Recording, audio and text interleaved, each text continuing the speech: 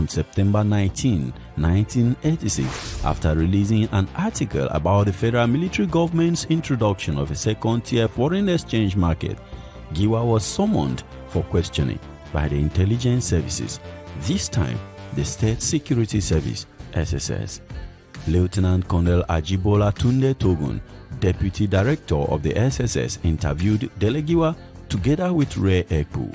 Police officials, including Deputy Inspector General of Police Victor Pam, Felix Musa, Emmanuel Ngowe, and Lekan Salami, also questioned Giwa. The SSS summoned Giwa again in October 1986 for questioning at their office on number Filiu and Adeniyi Jones. Dele Giwa was accompanied by his colleague Ray Ekpu.